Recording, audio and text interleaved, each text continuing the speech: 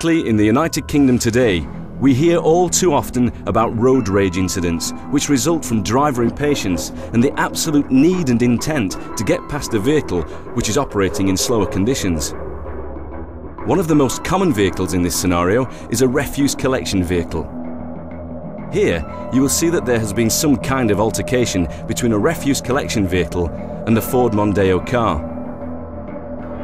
The driver of the car is clearly agitated, having driven past the vehicle, turned around and come back again. Here he is, explaining in no uncertain terms of his discontent. The driver of the refuse vehicle points out that he is being filmed on camera. The car driver sees red and attacks the vehicle with a lump of wood. The driver of the refuse vehicle was showered with glass from the smashed window. Off camera, the car driver uses the wood to attack one of the operatives, who sustained a broken arm. In an attempt to avoid further confrontation, the driver of the refuse vehicle reverses at speed down the road, running over wheelie bins in the process. Is this happening to you and your personnel on a daily basis?